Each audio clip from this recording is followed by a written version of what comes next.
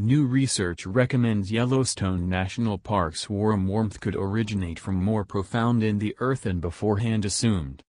In another paper distributed in Nature Geoscience Today, analysts Peter Nelson and Stephen Grant from the Jackson School of Geosciences at the University of Texas at Austin suggest that Yellowstone's warmth source could originate from a crest stretching out from the center mantle limit, CMB.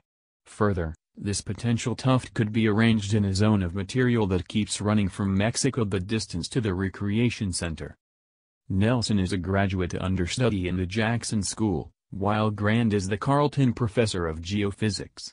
You can read the matches paper here. To lead their examination, Nelson and Grant dissected seismic information from EarthScope's U.S. array, which has stations all over North America. As per a Nature official statement, taking a gander at a mainland scale, the match recognized a long, thin, slanting zone inside the mantle through which seismic waves travel all the more gradually, and which may demonstrate the nearness of uncommonly warm material. You can see an outline of this zone underneath. Kindness of Nature Geoscience. The paper gives a concise outline of the Yellowstone crest hypothesis, which has been fervently since it was first proposed.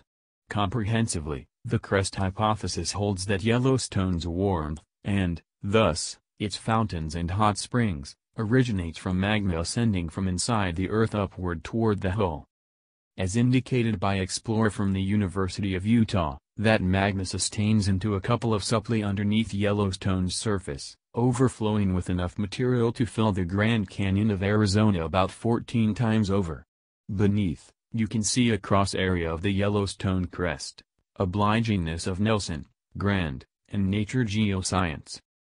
Some portion of the reason this hypothesis has been so challenged with regards to Yellowstone, as per Nelson and Grant, is that Yellowstone has highlights not as per established tuft hypothesis. For example, Yellowstone has in excess of one hotspot track. At that point there's the matter of the stone encompassing this tuft. The Nelson and Grant paper references look into from Tiffany Leonard and Lijun Liu of the University of Illinois at Urbana-Champaign, who contend that a structural plate over the Yellowstone tuft restrains its movement and effect on Yellowstone. Liu, alongside graduate understudies Jia-Shunhu and Guangzhou, distributed a paper not long ago in Nature contending that Yellowstone's warmth is piped from the Pacific coast, a point challenged by analysts at the University of Utah. Some portion of the reason crest hypothesis is so difficult to demonstrate, as per Nelson and Grant, is on the grounds that tufts are hard to track utilizing conventional techniques.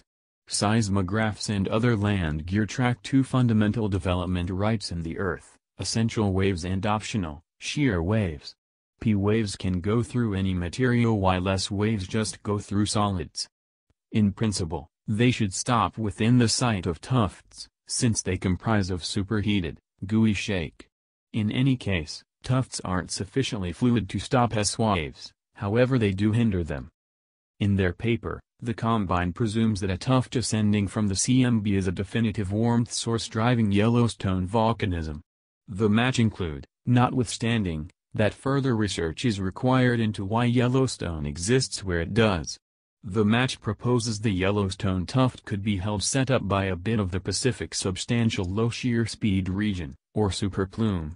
Another speculation is that Yellowstone's tuft is simply a worm, creating from the CMB. At long last, the match presume that present worldwide tomography, making cross-segments of strong items utilizing X-beams or ultrasound, models can't catch thin warm crests like the one underneath Yellowstone enough. They offer their examination as a model for additionally ponders,